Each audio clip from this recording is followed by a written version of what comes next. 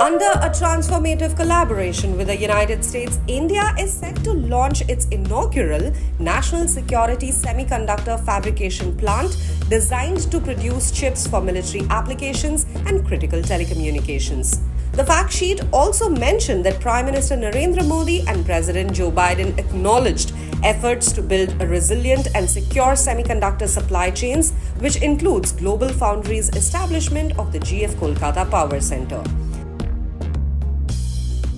The fact sheet uploaded on the website of Ministry of External Affairs mentioned, and I quote, "The leaders praised combined efforts to facilitate a resilient, secure and sustainable semiconductor supply chains, including through GlobalFoundries' creation of the GF Kolkata Power Centre in Kolkata, India, that will enhance mutually beneficial linkages in research and development in chip manufacturing and enable game-changing advances for zero and low emission as well as connected vehicles, Internet of Things devices, AI and data centers."